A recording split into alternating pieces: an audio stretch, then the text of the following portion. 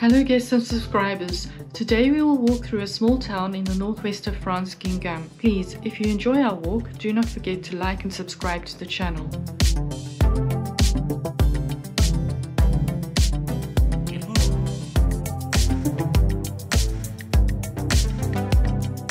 Guingamp was a market town in the Middle Ages and is now an industrial town on the west side of the Cotes of Brittany. The town's industries include food processing and the manufacture of electronic machinery.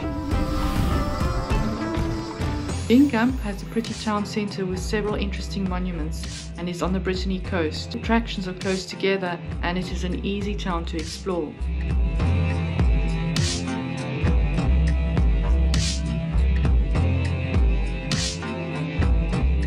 It is best to start your visit in the Place du Centre town square. This square is quite large and surrounded by houses built in stone, some of which are half timbered. The town has made an effort to ensure the square is attractive, and there are small fountains and several cafes in the square.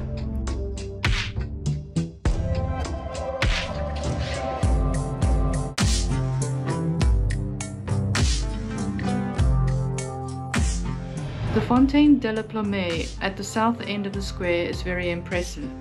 It was built in the 15th century and put in its current location in the 16th century. This fountain was the main water source for the centre of Guingamp from the 16th century right up until early in the 20th century. There is a statue of a woman, although it is not certain who she represents. Possibilities include a Celtic god called Anne or the Virgin Mary.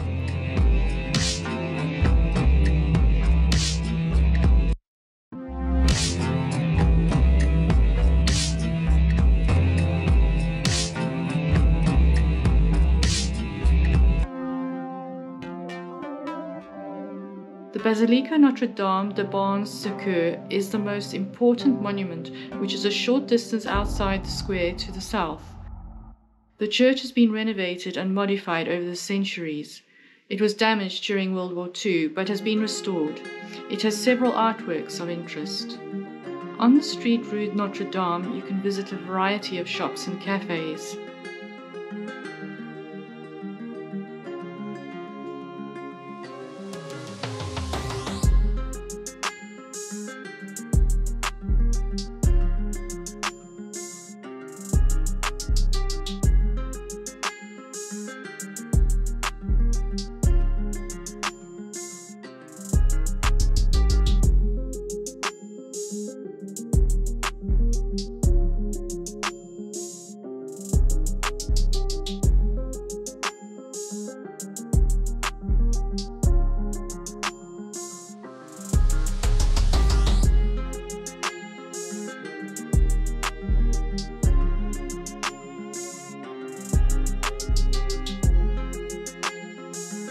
Another monument of interest is a castle which is called the Château de Pierre II.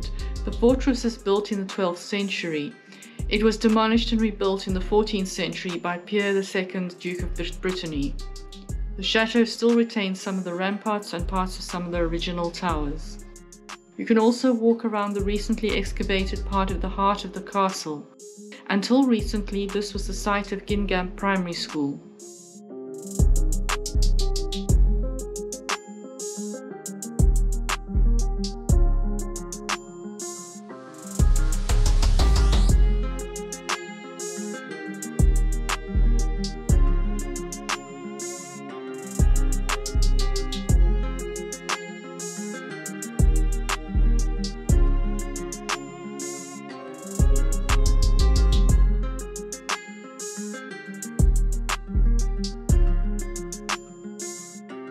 Between the parking area and the ramparts, you can see a modern sculpture called the Sculpteur de la Peinture.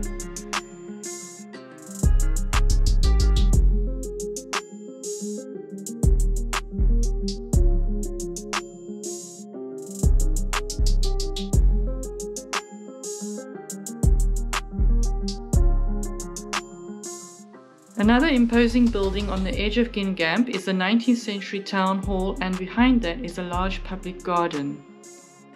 In mid-August there was a large festival of Breton music taking place. This was very professional, with groups of local performers wearing traditional dress and playing the music of the region. The town was very lively.